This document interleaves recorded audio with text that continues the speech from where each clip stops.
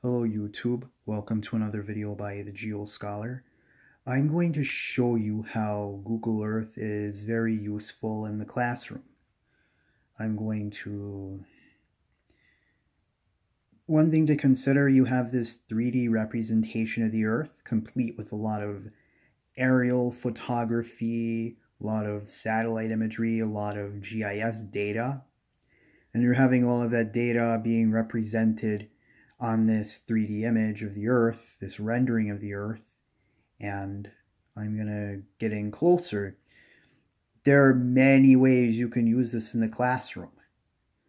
For instance, you want to do a lesson on the Pacific Northwest. You can show this region. You can show the details. You can show so many details about certain areas. For instance, you want to teach about Portland, Oregon. You've got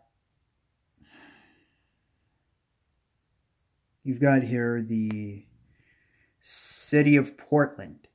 And then you can always look at Portland on a map, but looking at it on Google Earth is a very different matter, because you've got so many details. You've got the satellite imagery. You can actually show so many details that you could see from the air. And because those details can be shown, you can get a better idea. And because you can look at this in 3D, it will give you a better idea that even physical map, that even certain maps that you see in textbooks can't even give you the amount of detail that Google Earth can give you. Because you can flip this into 3D mode, and it'll give you a very different view. You can actually see a lot of details. You can, for instance, you want to show Mount Rainier, not too far from the Seattle area.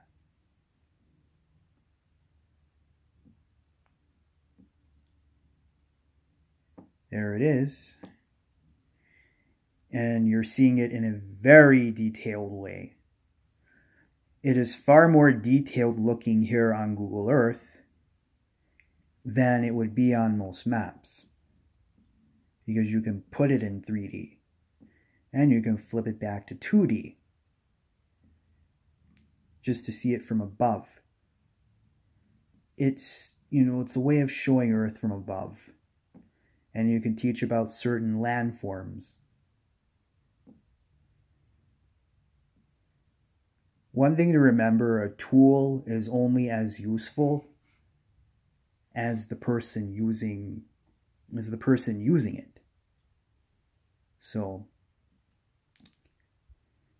you can have this tool here, but you should also be very invested and be very knowledgeable about geography so that you can use it as a teaching tool. For instance, here you got Seattle. You get closer in, you've got Harbor Island. You got these two stadiums here. But this is obviously port facilities. You go further down towards Tacoma. You got the port facilities right around here. And then you got the Puyallup River that's emptying into Commencement Bay. So you can get a really detailed idea of the geography of a certain area. And then scroll out.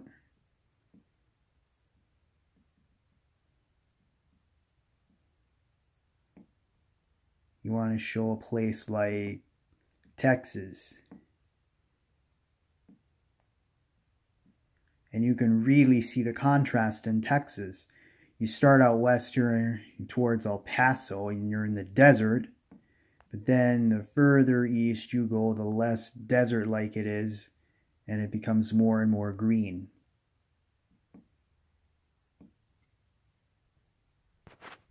And then you can show the progression of rainfall patterns from west to east. And you get to see a cross-section that Texas really is. You can teach about it.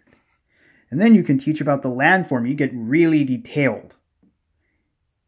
You've got here you've got this escarpment region here. You've got the Balcones Escarpment not too far from San Antonio.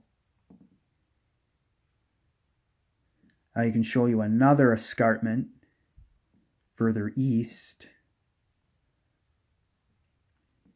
Go up here. Got the Niagara Escarpment. And it's all about the details. You have to be very detailed to know how to use this and to teach it more and more. You've got this Niagara Escarpment right up here. And then it goes through Ontario. It goes through a lot of other areas. But this, I'm going to give you an example right here of Hamilton, Ontario, and I've got to flip this upside down to give you a better detail.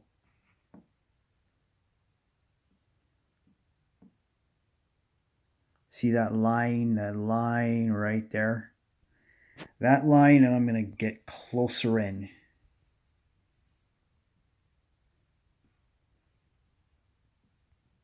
Get into 3D mode.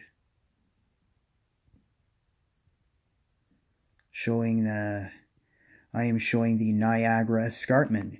Look, you see a change in elevation. You get the buildings up here, and then you get the buildings down here, and you see that change in elevation. You see what an escarpment is. It's like you've got this long cliff where you've got the sharp change in elevation and, a short spatial span. You've got, in such a short distance, it's like you've got the drop in elevation.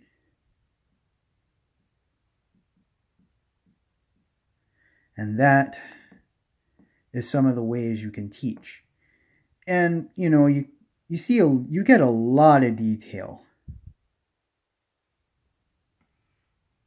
You can get into a lot of detail and use it to teach about a certain area.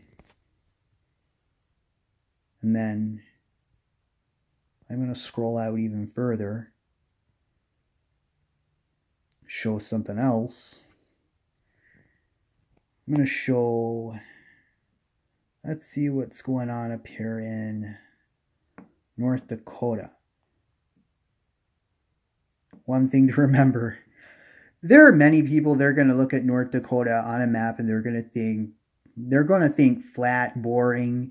And while there is a lot of flat land out here, if you get closer, you can get a lot of details. And these are details that you don't find on most maps. Get to the city of Minot. We got a river flowing through this city.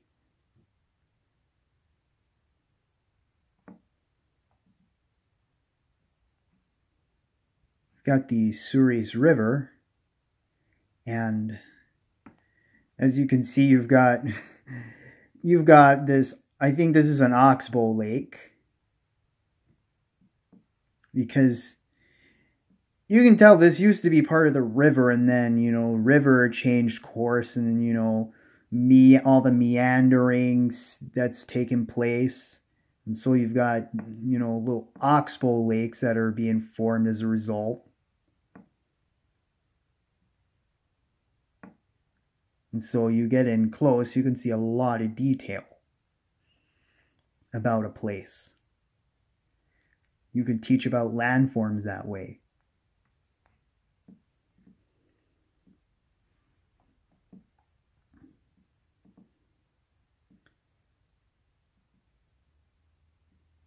And then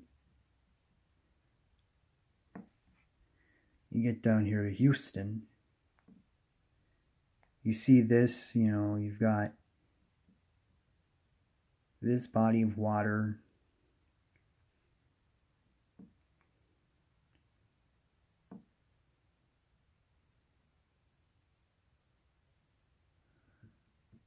You got Buffalo Bayou, and Buffalo Bayou flows through here and lands it empties into the bay, empties into Galveston Bay, and empties out into the Gulf.